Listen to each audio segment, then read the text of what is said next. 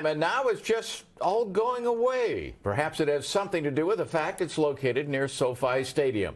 Neighbors say this homeland encampment near the 405 freeway has been there quite a while, and city leaders are only doing something about it now because the Super Bowl is less than 3 weeks away. Conan Nolan joins us from Inglewood with more on this. Conan.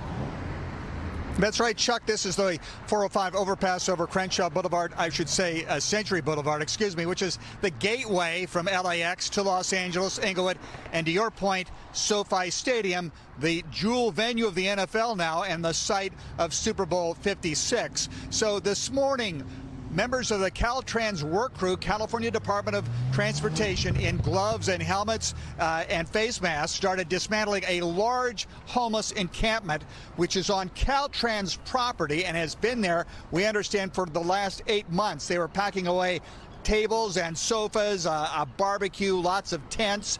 Now, they said that they were also taking much of the items to a storage yard, which could be claimed by some of the residents here, who were all, according to the city of Inglewood, offered a place to stay. We're not sure how many of those actually took them up on it.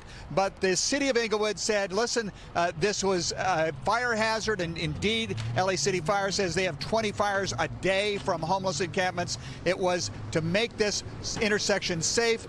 Others believe, however, in the neighborhood, it was all about the Super Bowl. Because of the football, they want to start coming in and like putting a big old rush on it. So they really don't care about the homeless needs, I feel.